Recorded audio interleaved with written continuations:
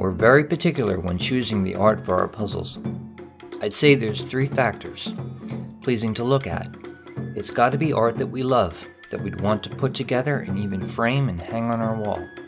It's got to be challenging enough without being so difficult it becomes a frustration. We want people to enjoy the process of piecing our puzzles together.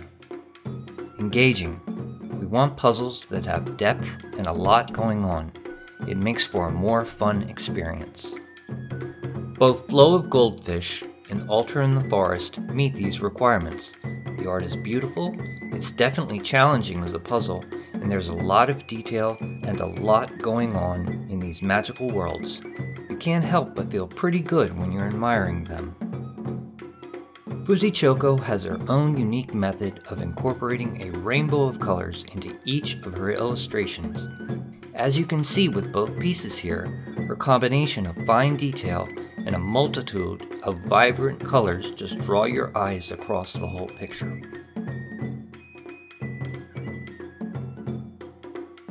We had a great year both working with Fuzichoco and our manufacturer to reach the high standards that we were looking for.